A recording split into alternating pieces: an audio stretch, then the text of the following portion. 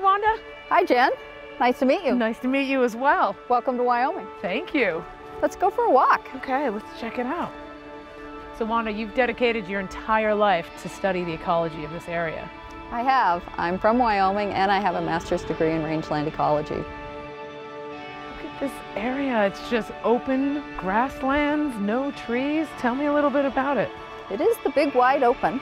We have very few trees here. We are high, 6,000 feet. We have 14 inches of precip a year and lots of wind. It's just really hard to get trees started here. So the native landscape is primarily grasses, and then we have a few forbs and some shrubs intermingled in that. Well, I'm really looking forward to working with you because I just got an email from a homeowner who could really use your expertise. Hi, John. Howdy. Welcome to Cheyenne. Thanks for having us. This Hi, is John. Wanda. Hi. She's an ecologist, and I brought her along because of the email you wrote us. You know, how to take care of all this land that you now have. Yeah, my wife and I moved out here about 6 years ago from California, and we were living in, kind of typical cookie cutter, close together type house, little neighborhood, and we decided we wanted a little bit of space between us and the neighbors. So this is a lot more land to take care of. Yeah, it sits on about 9 acres. All right, so how typical is a plot like this? This is very common here. People move here for the lower population and the wide open landscape, but they're unfamiliar with it, and it can be very overwhelming to suddenly have to manage a piece of ground of this size. All right, so let's go start exploring what you have, and maybe you could help us with some tips on how to take care of it. Sure. Okay, yeah, so over here's the northeast corner of the property. The owners prior to us had horses in here, and there's a big corral that took up about half the width of the property here. And Wanda, what do you see here? I see things that are fairly typical of a horse property. This is alfalfa. It has the purple flower. It also has a toothed leaf. This is not native, but it's a great plant. It's commonly found in horse hay. It roots very deeply, and that captures nitrogen. So that is a bonus for your soil here. That's a bonus. Okay. Over here we have sweet clover, super for pollinators. It also roots very deeply, and that is also a nitrogen capturing plant. Okay, so those are two positives for the area. What are negatives? Our negatives are right here. All of this is smooth brome. Okay. It's an invasive, and you can see it will choke out the native vegetation. I mean, it's pretty dominant in this whole It's area. already spreading. The other negative we have right here with the red leaf is this is cheat grass. It's also an invasive, can get fairly tall, and when it dries off, it's very flammable. So on windy days, one spark, this whole field could take off. One spark from anything, from a cigarette butt, from a dragging piece of equipment down the road, and it burns like crazy. Wow, so what kind of things can we do to get rid of it? There are selective liquid herbicides that can be sprayed on this, but it's way too windy today. So after you spray, a couple weeks later, you could come and reintroduce the natives, and then I think ultimately it's going to be easier for you to take care of in the long run. Yeah, sounds good. All right, so let's go to this part of the property and see what's over here. Okay. So John, when property owners have a large lot like this, I usually recommend that they start with a small piece and something visible from the house. Yeah, that makes sense. The slider there on the other side of that, that's our dining room and kitchen. We spend a lot of time in there, and so we're constantly looking out those windows. So those are your main focal points, and from a design perspective, the more you see something, the more you're going to take care of it, you're going to see its progression and follow it. Yeah, sure. So this area is a little bit different from the side yard. We have mainly native plants and no invasives.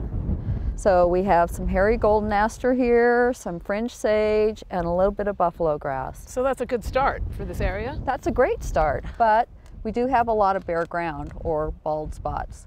So I think we should do a native seed mix of grasses and wildflowers, and we should just do this area back here. Cool, how are we gonna go about seeding that? We have a machine for that. So homeowners can rent this seeder from our local conservation district. The conservation district is encouraging small acreage owners to reseed their areas to control our local weed problem. So it's fairly simple in its design. It drills a little groove in the ground, the seed drops down in the groove, and then at the end of it, you have a chain that makes sure you have good soil seed contact. So when you make the grooves, it helps the seed deposit in that, and then you groom over the top so it doesn't blow away? Right, Okay. because if you just spread it on the ground, it'll blow. Got it. Okay, so what are we planting here? We're going to plant 4 grasses and 3 wildflowers. And here's a couple of what we're going to do. This is Prairie June grass. It blooms in June. It's bright green, little bunch grass. This is western wheatgrass. This is a little bit later in the year. It has that bright blue leaf. Love this texture. Yep, it's great. It's grooved on both sides, so it's really drought resistant. And it has kind of a fan-shaped panicle to it.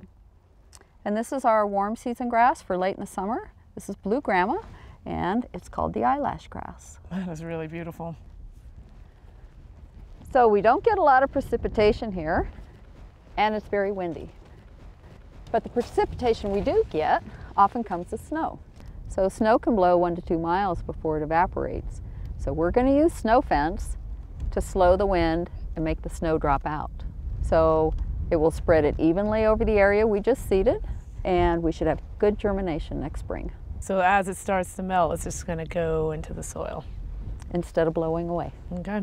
And that's free irrigation. Who doesn't love free? Yeah, who doesn't love free? Exactly. So the plastic snow fence won't last very long in the wind. So we're going to give it some structural support by attaching it to livestock panels. We're going to pound in T-posts and stand up livestock panels and wire those together. And then across that, we'll attach the snow fence.